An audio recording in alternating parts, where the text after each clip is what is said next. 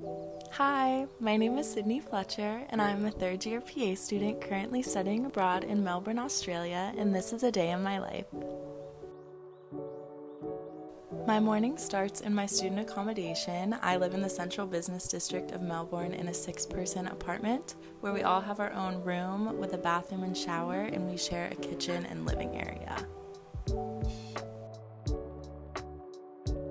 I start my day either going to the gym in my apartment building or going on a run or a walk in one of the many walking trails in Melbourne. Melbourne has so many parks and trails that are all so beautiful and really easy to access from where I live.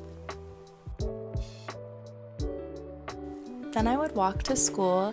This semester I had class on Tuesday and Thursday at ACU. I would have class on these days from around 10 a.m. to 6 p.m. with some breaks. And ACU's campus has so many spaces to study in between class or to have lunch.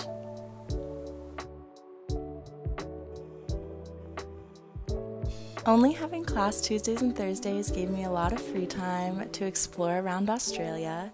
The CBD always has so much to do and see. It's beautiful, there's so many great views, there's always events happening. I think Melbourne truly has something for everyone. There's always so much going on and so much to see and do. Melbourne is in the state of Victoria, which is beautiful. There are so many beaches and parks and wildlife and so much to explore and see. It is also very easy and affordable to get out and see things, which I have loved in my time being here.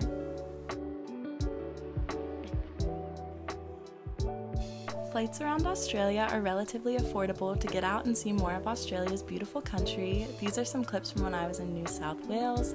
I've had the best time on my study abroad experience, and if anyone has any questions related to study abroad at Gannon, questions about ACU, or anything Australia specific, I will be taking over the Instagram where you can leave your questions for me. Thanks for coming along on a day in my life and letting me share some of my experience.